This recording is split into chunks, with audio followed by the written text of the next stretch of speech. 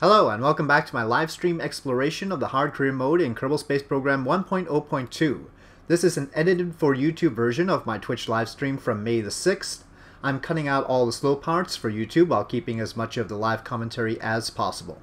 Please do follow me on Twitch to get notified when I'm streaming. My current schedule is Saturday and Sunday at 1 p.m. Pacific Time, 8 p.m. GMT, and also Wednesday at 4 p.m. Pacific Time, 11 p.m. GMT. In any case, I'll post my upcoming stream time in the title of my channel. Now, on to the live commentary from May the 6th. Let me take a look and... yeah, okay, so this fuel tank is here. That's what I was wondering. That's... hello, Fire Viper. So, what I figure is that we still got the 30 part limit, of course. Max parts for 30. Basically, once I unlock the flight planning here, and also unlock the more than 30 parts here, I'm basically ready to go. I've got about... so I need 400,000 more funds minimum in order to do both of those unlocks. Now, with the 30 part constraint, it's tough to do a moon landing mission with a Kerbal, but I can reduce the number of parts on my existing rocket by having these tanks, and also I can instead of using the solid rocket boosters, I can use liquid rocket boosters and use the fuel duct to do asparagus staging. So I think that is my plan. So with the science I've got, even though some of this other stuff is tempting, really the ant isn't as useful as its radial cousins. It's really these guys that I would want, though no, they seem to be nerfed down. I thought they'd be 315 as well, but they're only 290 on vacuum. That's not as good, though still they could be used as an ascent stage from the moon if... but I don't think we'll get to that. I think we'll have to just deal with the LV-909. So, this is probably the research I'm going for. Let me just check. Now, landing a Kerbal on the moon without these landing struts might be a little bit dodgy. We'll have to go with the light landing struts, and those... I don't know how... I've never actually tried landing on the moon with those. Of course, I've actually tried landing on the moon without landing struts at all, but that's a totally separate issue. So, we're going to have to use these to help a Kerbal stay upright. That's going to be interesting. But anyway, I'm going to research this one. Okay, and I'm definitely gonna buy the fuel ducts and this tank, and while people are popping in, I'm going to rebuild our existing rocket. Turning this into a lander is tricky. We definitely can't carry both of these tanks. I mean, all three of those tanks. Basically, that's what we're talking about, unless we want to carry another engine with us. I don't know. Hopefully, it'll just balance on the engine. I don't know. Has anybody tried this one before? Like landing with these tiny struts? I'm usually a bit more cautious about that, but I don't think... I'm eager to land on the moon now. This is unfortunately underweight. Oh, maybe we could maybe you could... we could decouple auxiliary tanks, but that would cost additional parts, and we're still limited to 30. I'll have to see. We could potentially put radial tanks and then decouple them, but I want to see how our part count works out. Okay, and well, between the gimbling engine and not gimbling engine, it'll make me feel safer if I've got the gimbals. Darn, without 4 engines, it's not gonna balance well on the pad, will it? How about 3? That's very traditional Kerbal. Trying to find the optimal situation here, but it's not gonna... I just have to put fuel ducts here. And that gives me 30 parts. Okay, so I'm gonna call this Gamma 1 first. Now I have to figure out how much Delta V I actually have. Okay, so the boosters give me 1,112. Then after those are gone... well, so I've got 3,700 or so. And then this final bit, 2,345. Now let's see, if I take out transit to the moon, landing on the moon, no, I don't have enough. I don't have enough to land on the moon like this. Fins are always a plus, but I'm at the 30-part limit here. I can't go to... If I add fins, then I'll have to toss off something else. Yeah. Let me check our contracts, because I don't think we've picked up a contract to land on the moon yet. Not with Kerbal. That'd be a plant a flag contract. So basically, I'm looking like we don't have enough Delta V, so we need to unlock some other technology. Unless you guys think I've got enough Delta V, please do mention that if you think so. Rescuing Kerbal is also very interesting, but it's sort of time consuming. And we've done some satellite contracts now. So, return to Kerbin from a flyby of Minmus.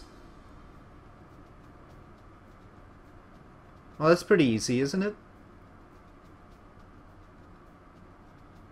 Okay, so yes, I think we've done a moon flyby. We've actually gotten to orbit around the moon and done EVAs. Well, we've done a EVA around the moon. But this contract would allow an EVA of Minmus, which we haven't done. So we haven't done a Minmus EVA, and so maybe we should do that first. And then we'll get the science for Minmus EVA. Let me just double check. We haven't done anything. What haven't we done on Minmus yet? We've only done temperature scans for Minmus, so we've got a lot of science available there. Okay, so that's our new plan. We can test out this rocket. You meant Minmus, yeah. Okay, so we are on the same page, and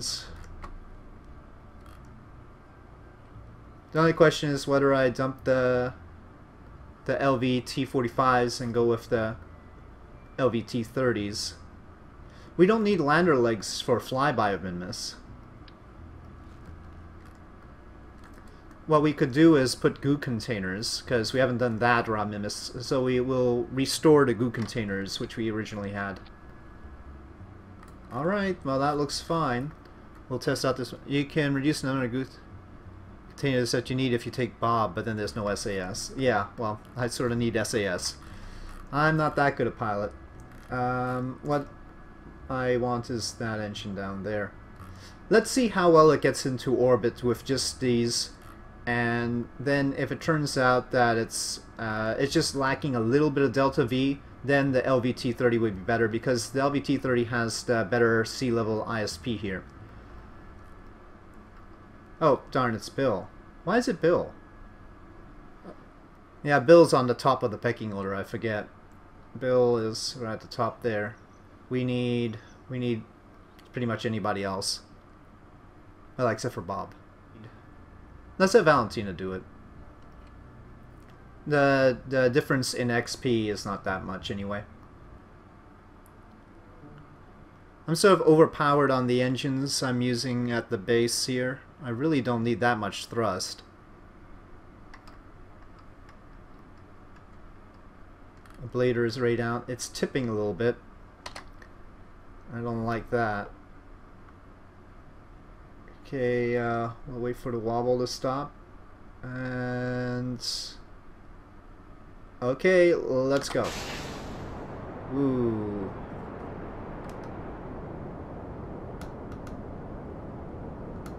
That's more like it.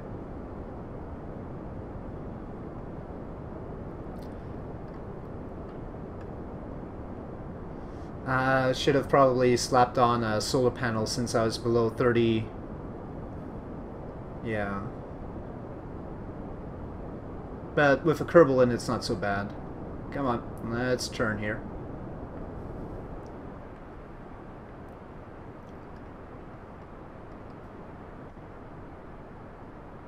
Yeah, I'm very inefficient right now. I turned too quickly.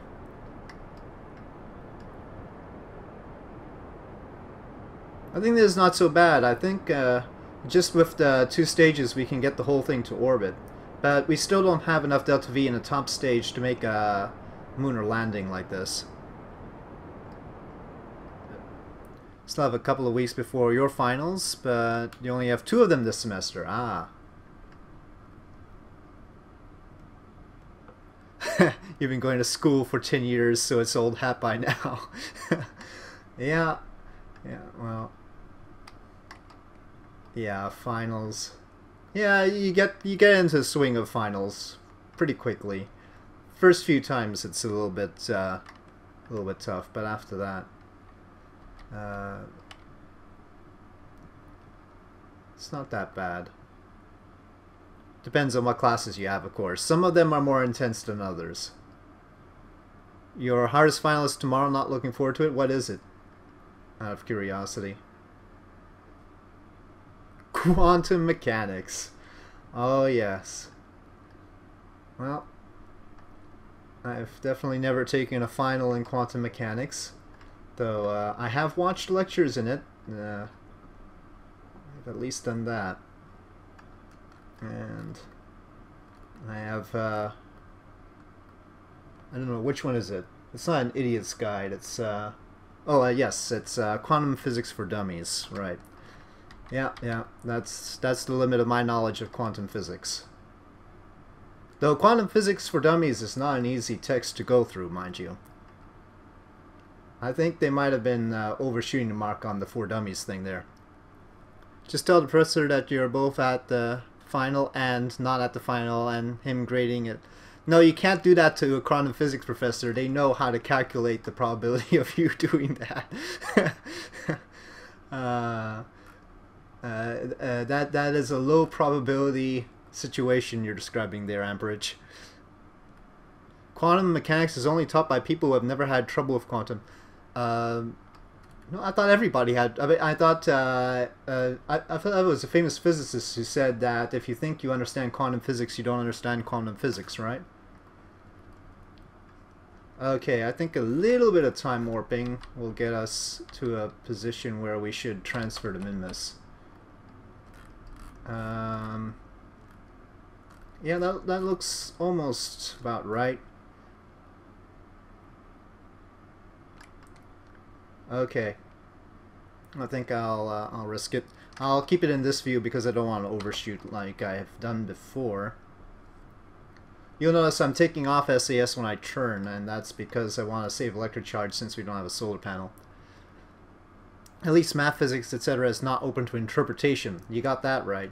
But actually, the grading is easier when it is open to interpretation because they can't ding you for your interpretation. So I speak as a history major, right? So I mean, just because you disagree with your professor on a point of history, they can't grade you off for that as long as you've got sources and all, and as long as you explain your point of view. You're in applied psychology. Everything is open to interpretation. Well, I don't know much about applied psychology. Okay, that's the end of the launch stage. Graduate high school in 2009, won't be done until 2019. What are you going for?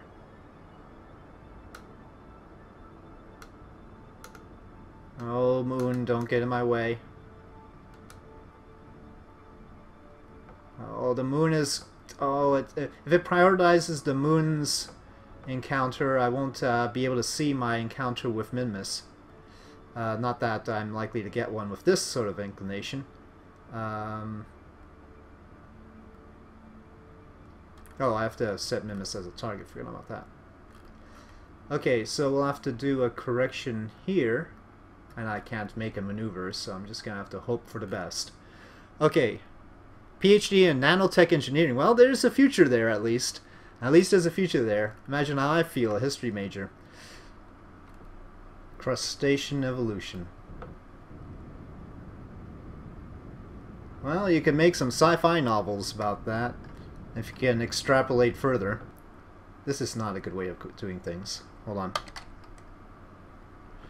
What evolutionary niche does going good with butter feel? Phil? Well, I think that fills more of a evolutionary niche for us than for the crustacean in question. The fact that we can eat crustaceans with butter serves our purposes more, I think. Anyway, okay, well, that's a pretty close pass for Minmus. Looks good. Alright, Valentina, you're going to head out to Minmus and do some science for us. You've got goo containers, even. And you're not consuming electric charge, so all is well. Okay, so here's the situation that happens occasionally where Kerbal will give me the moon encounter as preferentially, but I know there's still a Minmus encounter, or I think there's still a Minmus encounter there. I'm gonna trust that there's still a Minmus encounter there. Please let there be a Minmus encounter there.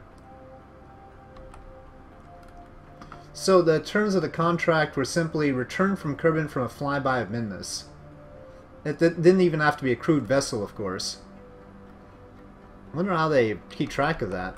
But, well, I mean, I've seen the persistent file, but this is a particularly interesting sort of way of doing it. Okay, so pretty much everything in the cardioid shrimp taxa, they are the ones with the big muscle-filled pleons. Okay, I understood some of those words. I have no background in biology. It is my least familiar science. Observe mystery goo. Gotta keep that. And now the tricky part is having Valentina get out without... Okay, slide down a bit. Okay, now EVA report. Keep that data aboard.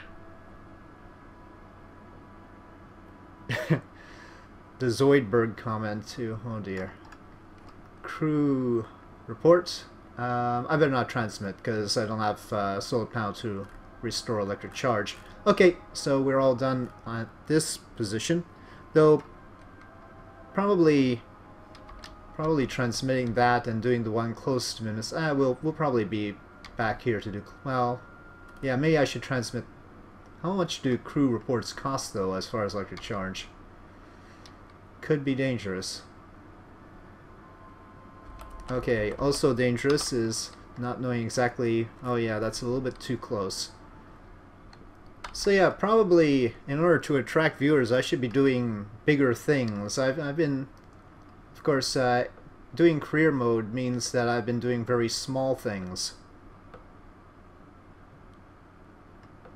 I'm a little bit worried about that. It's the big projects that seem to attract most attention here on Twitch.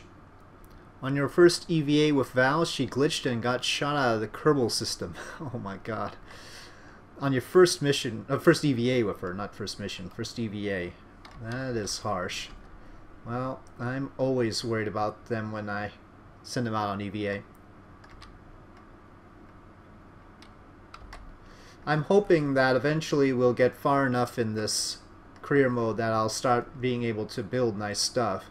But it looks like they've made career mode quite a lot harder than I remembered it, so I've been caught by surprise how difficult this has ended up being. And we're spending a lot of time with these little rockets.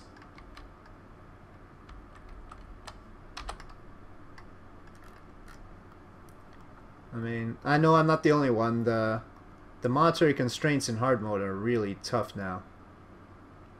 Okay, keep data. You like seeing the beginning bits. Everyone always skips them. Well, yeah, well that's my worry, you see, because I think everyone always skips them because a lot of people don't like watching them. I mean, I like the beginning bits too, that's why I do them.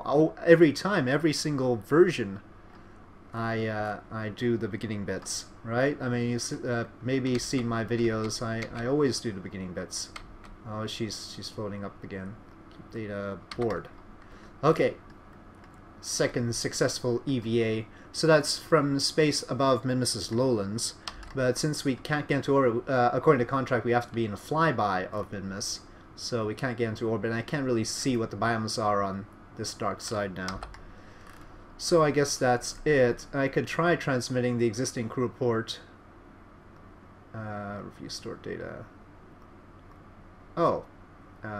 Right, I have to go out, grab the crew report, get back. No, forget it. I'm just gonna continue and get back home. We've got some good science out of this.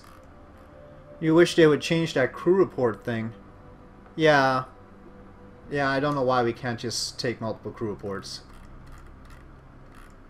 Okay, I don't want to get too low in Kerbal. I'm coming in like a comet here.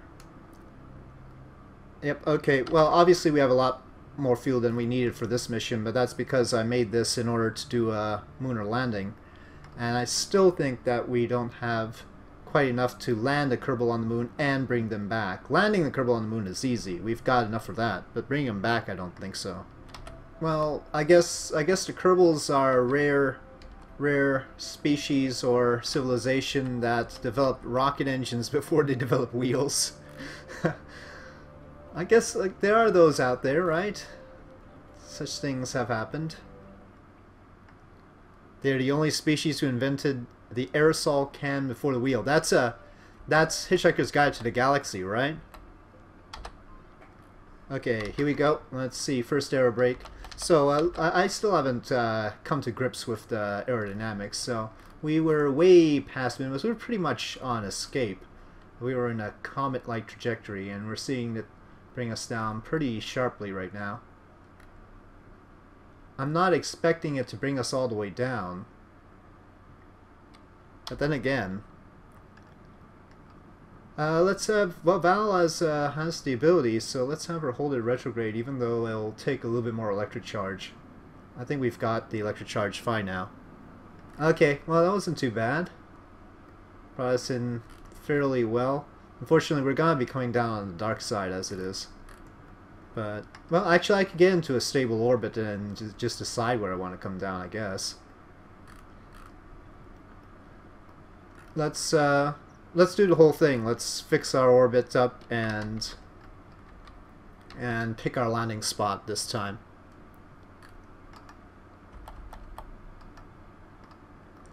So yeah, I'll try and land it close to the KSC, but I still haven't done aerobraking tests in this version. So I want to lift my orbit up just a little bit in order to, well, yeah, I've got a lot of delta V. It's fine. I should do this and the inclination change at the same time. Which way is that? I want a 120 kilometer test orbit here. Okay, that's close enough. Okay. I think I have enough delta V to bring this orbit down now. If I don't, I'll have to just bring this side down.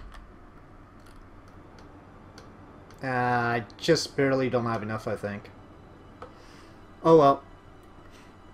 Airbraking with the new system is a bit tough, especially if you have an oddly shaped shift. Have to check that COM. Yeah, well, definitely can't be going with a bad COM, but I don't have enough fuel, I don't think, to get into a perfectly circular test orbit here. So I'm just gonna bring her down. Unfortunately, it is like the opposite side of the planet from KSC, but again, I want to bring Val down where I hope, yeah, the planet will rotate. We'll be fine. Okay, where she'll be safe. Okay, I'm not planning on doing any more with my engine, so off it goes. And let's just hope nothing overheats. Your Kerbals have learned the hard way that a vehicle with the name Test is never good. Well, that's honesty in advertising right there. Let's have Val hold it retrograde. Oh, no. Right. It's either time warp or holding it retrograde, but not both, apparently. Yeah, if I turn off SAS, it should, but I'm not willing to take that risk. Again, overdid it on the blader. I should really dump more of that to make the stuff more efficient. Ooh. Command pods don't require heat shield, right? I don't think, strictly speaking. Just for safety's sake, I'm putting it on because it's a Kerbal in.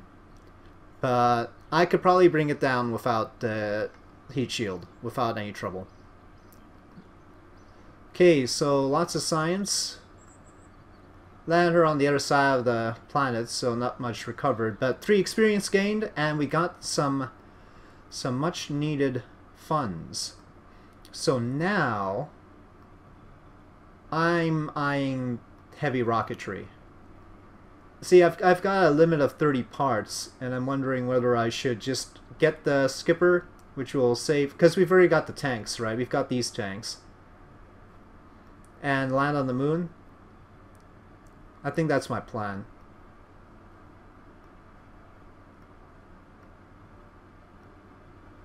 Okay. Let's see what our contracts have to say about this. Again? Oh, this from orbit of Minmus. I don't want to do the same thing again, but that's pretty... Okay, well, we'll do that eventually. Form temperature... Oh, yeah, that's that one. Science data from surface of the moon. Well, if we're going to land on the moon, we might as well get that. Go for the science experiments first. Yeah, I usually do go for the science experiments first, but I want to land on the moon. Yeah. Okay. Now, how do I make the staging on this work out for me? Well, it's gonna be an odd-looking rocket. Okay, so I'm concerned that I don't have a way of making an elegant rocket, basically, is what I'm at right now. Because I don't have any sort of tank to smooth out these lines. I wonder what the aerodynamics will do if I do this. That's not very efficient, though. In terms of part. That is horrible. Don't look, people. This is bad. Let me just see whether it is worthwhile at all or not. Oh, that's 1,500 delta V right there. That's not too bad. So now this 2,886. Okay, that's a good start. Struts. Well, I don't have those struts. I have these struts, but that's not good because they've got mass. Yeah, I would love struts. I want struts right now, but I don't have struts. Batteries we've got.